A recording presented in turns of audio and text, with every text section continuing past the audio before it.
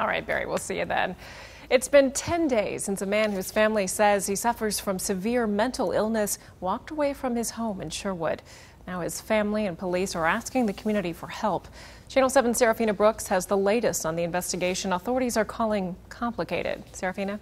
Aaron, Sherwood police tell me they've been searching for Tony Underwood ever since he walked away from his home on May 9th. That was 10 days ago. They also tell me it's almost like Underwood vanished into thin air because the 52-year-old doesn't have a credit card, a car, or anything they can really track him with. I'm told Underwood does in fact have a cell phone, but they aren't able to get a signal. Today, police are asking for your help to bring Tony home.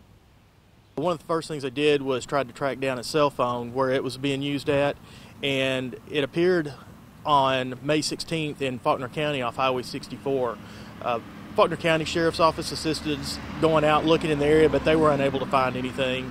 And since then, we haven't heard anything from him. We haven't had any activity on his phone. Underwood was last seen wearing a polo shirt of unknown color, blue jeans, and white shoes. If you have any information on Tony Underwood's whereabouts, you can contact your local police. In the meantime, Sherwood police say each year on average, they deal with 3 to 4 missing person cases. And coming up tonight at 6, I spoke with Underwood's mother, see what she has to say about Tony's odd behavior and her plea to return Tony home. Aaron, back to you. All right, Serafina, we'll see you again at 6. Thank you.